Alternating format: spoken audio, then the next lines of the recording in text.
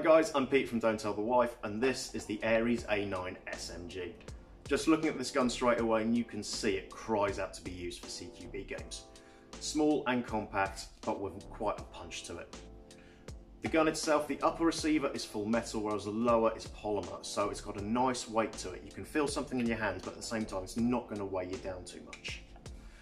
At the back of the gun you've got an extending buttstock, 3 positions depending on how you want to play, so you can have it fully extended like this, or put it all the way in and use it like a kind of large pistol.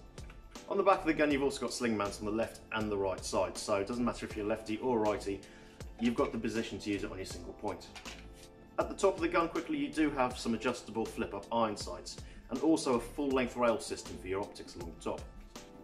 The gun is fully ambidextrous, so it doesn't matter if you're a lefty or a righty, all the controls on one side are the same on the other. So you've got your fire selector here, charging handle on both sides, and of course release as well. Charging handle will reveal your rotary hop system.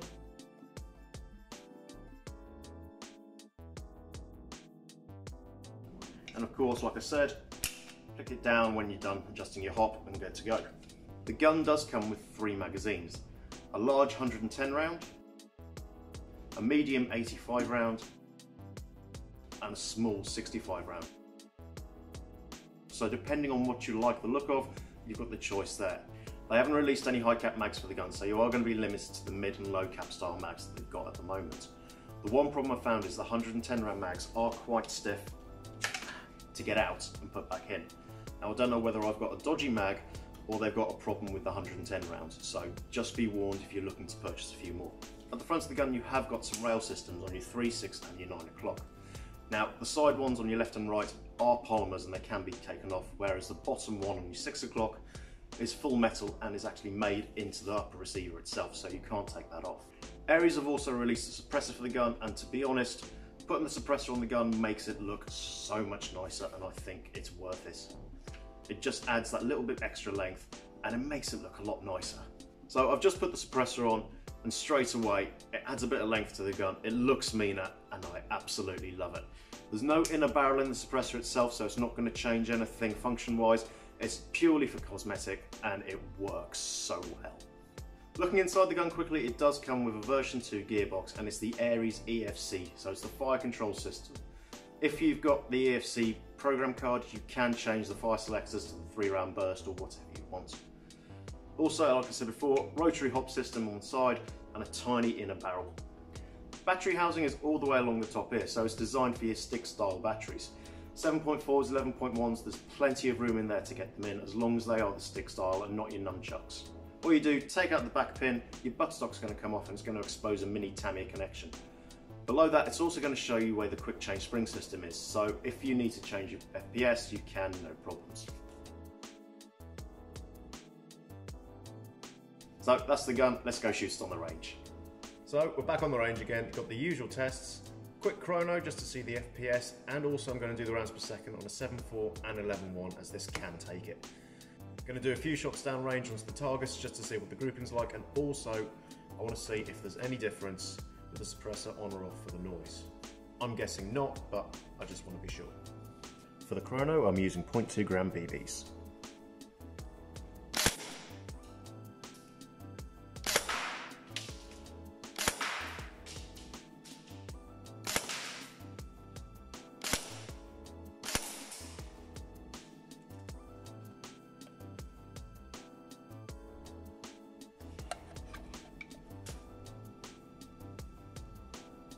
.5 rounds a second.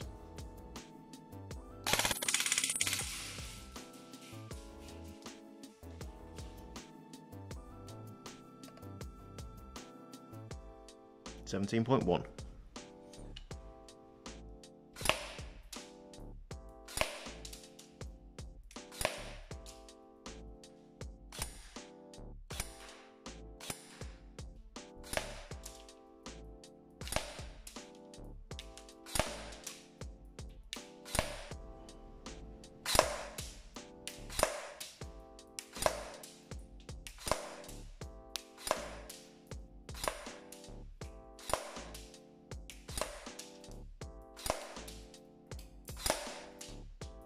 So first 10 shots, as you can see, had the iron sights flipped up, and that pushed the shots right down below underneath the target itself. Second 10 shots, as you can see on the right hand side, most of them were hitting the target but nowhere near centre of mass like it should be, so obviously this is pushing to the right a little bit, or I'm just terrible at shooting.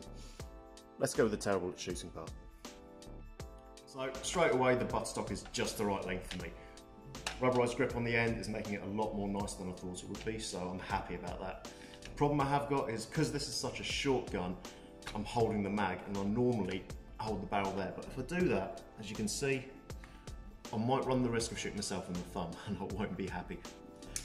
Other than that, because of the ETU and the gearbox, it's very nice and easy to get the next shot down range, so you haven't got much of a trigger pull at all. Just like that. Follow-up shots are going to be nice, clean and crisp.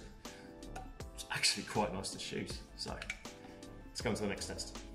Now to see if the suppressor actually does anything. So, without the suppressor, right, with the suppressor on.